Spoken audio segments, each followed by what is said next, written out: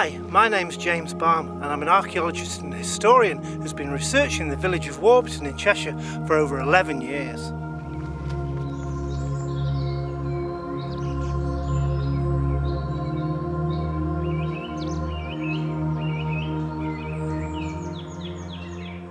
Based on the use of aerial photography, maps, field walking and indeed metal detecting, I went on to recover ancient evidence going back over 2,000 to 4,000 years from the early Neolithic through to the Bronze Age and beyond to the Roman period.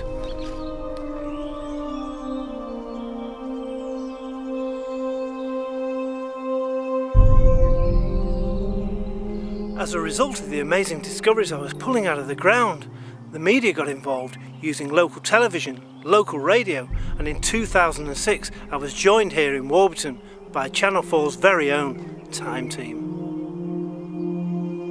There's loads of metalwork including coins, brooches and this gorgeous little snake bracelet, but the site itself remains an archaeological mystery. So what was going on here? Local archaeologists believe they've discovered a fortlet, but then not all the finds are military and they cover over 250 years of the Roman occupation. So what were the Romans doing here in Warburton? We've got just 3 days to find out. The use of aerial photography was crucial in discovering the ancient settlement of Warburton, leading back to the Roman times where many artefacts including coins and brooches were found.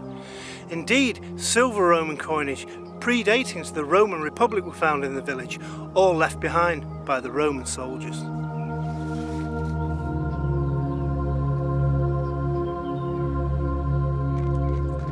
So before my research began into the ancient origins of Warburton village, just what was known about its history and indeed its past.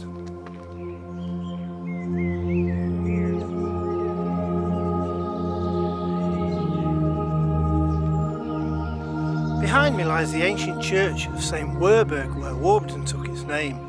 St. Werburgh was a Saxon saint, but the evidence recovered from Warburton that I've found predates this church by anything up to 5,000 years. It's widely believed that this doorway behind me once led to a hospital annex built by the Norbertine monks who created the church and indeed the abbey at Warburton.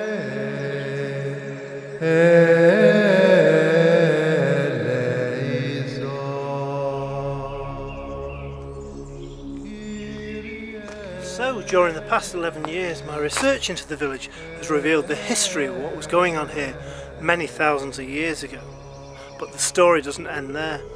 Later this year, as the crops are removed, I'll be back into Warburton to find more vital evidence left behind by our ancient ancestors, including the Romans.